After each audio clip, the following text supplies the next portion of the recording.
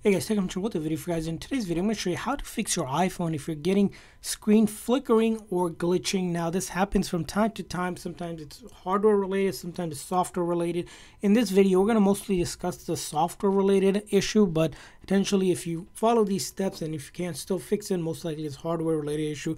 In that case, we'll tell you how to go about that as well. So let's get started. So whenever you're having this screen flickering issue, the very first thing you want to do is go ahead and try to force restart your iPhone. So in order to do that, it's going to be really simple. You're going to press and release the volume up, press and release the volume down, and then hold the side button until the screen goes completely black and you see the Apple logo. At that time, you'll let go of that button and the phone will be forced restart. So in order to do that, volume up, volume down, press and hold the side button after that, and I'm going to wait till the screen goes completely black here.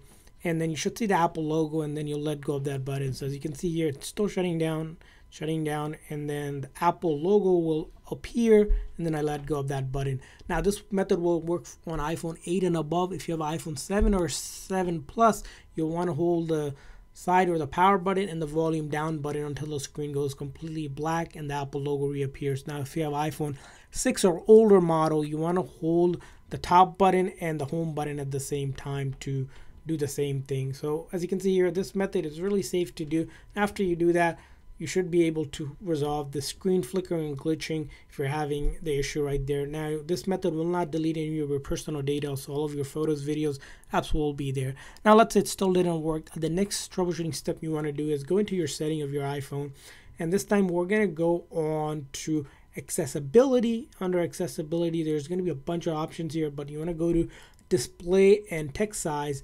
Under display and text size, we want to do a couple things here to check out. First thing we're going to do is turn off auto brightness and see if that resolves that issue for you. Now, if it doesn't, the other two settings that you want to try to play around with is reduce transparency. You want to go ahead and turn that on so it reduces the transparency and blur on some background, and it could help with the screen flickering if it's a minor thing. And then the other setting along with that you want to test out is reduce white point as well. These two settings at this level should try to help you resolve it. You can mess around with the levels, see if that help your screen as well. Now it's something to try out. It might or may not work, but I see for some of our phones that sometimes that happens. You turn these two on for some time, it should help you fix any sort of flickering that you're getting.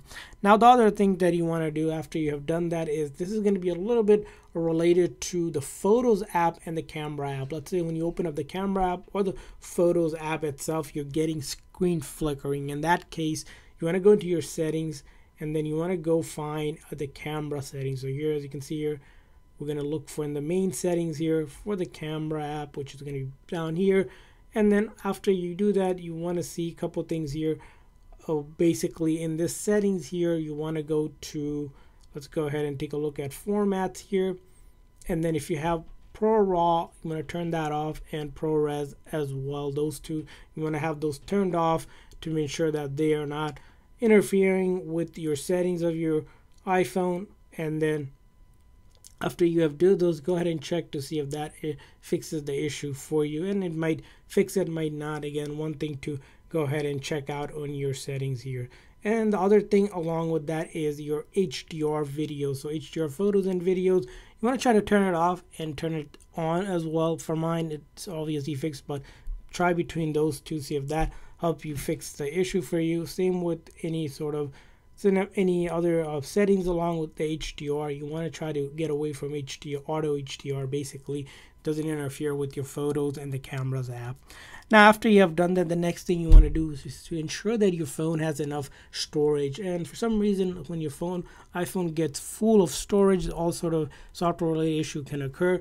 To check your storage, you go into your settings, general, and then there's a iPhone storage option here. And the key here is to ensure that you have free space available. As you can see, I'm using 20 gig out of 128 gig. Let's say you're maxed out. Maybe I'm using 128 gig out of 128 gig. You want to try to delete some apps, some photos, videos usually take up a lot of space. If you can delete some of that, that should clear up some space and hopefully fix any issues causing with the screen itself.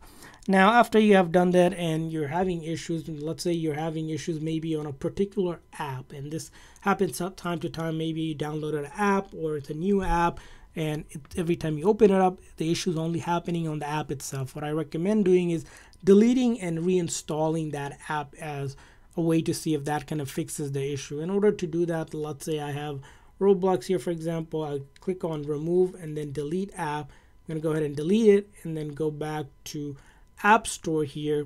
All right, I go to App Store and then you're going to go ahead and search for the app that you deleted, of course, and then you go ahead and reinstall it like you would with any app by clicking on that get button and install. And after we reinstall, hopefully a new version of the app is out, where if it's having any issues in the past, and now it's fixed for you and you're good to go.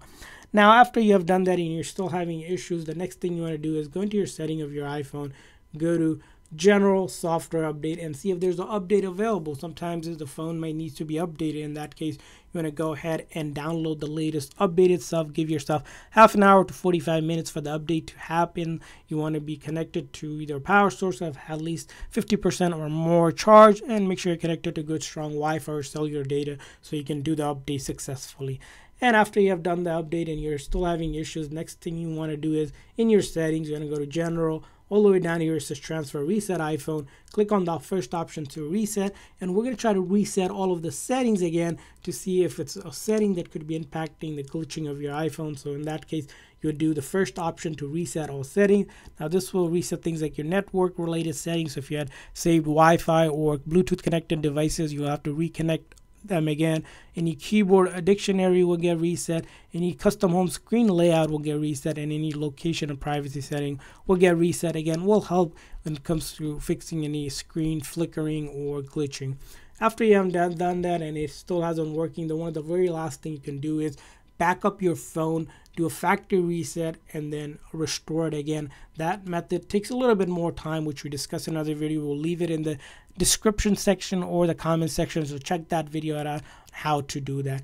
And after you have done all of that, it's still not working. Most likely it's going to be an issue with the hardware, the display. If you recently fell or something happened to or it hit into it, it could be that you have to replace the screen. In that case, you'll need to take it to the Apple store and they can help you fix it. So I hope this video was helpful. If so, please make sure to like and subscribe button. Thanks for watching, guys. See you guys next time.